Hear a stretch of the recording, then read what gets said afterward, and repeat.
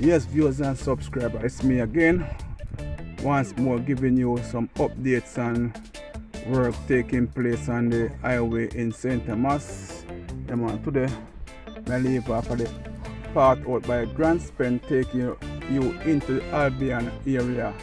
So you will be seeing what's taking place out in the Albion area, right? So I'm giving you a drive through, then I will be giving you a drone shot of the said area.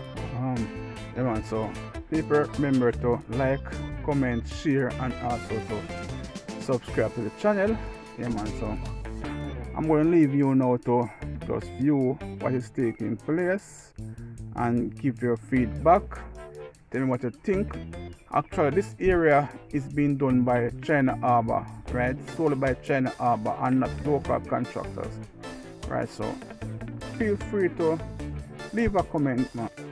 So this way I will know exactly how you feel about the road improvement in St. Thomas. And people, as I say, thank you for being a part of the family.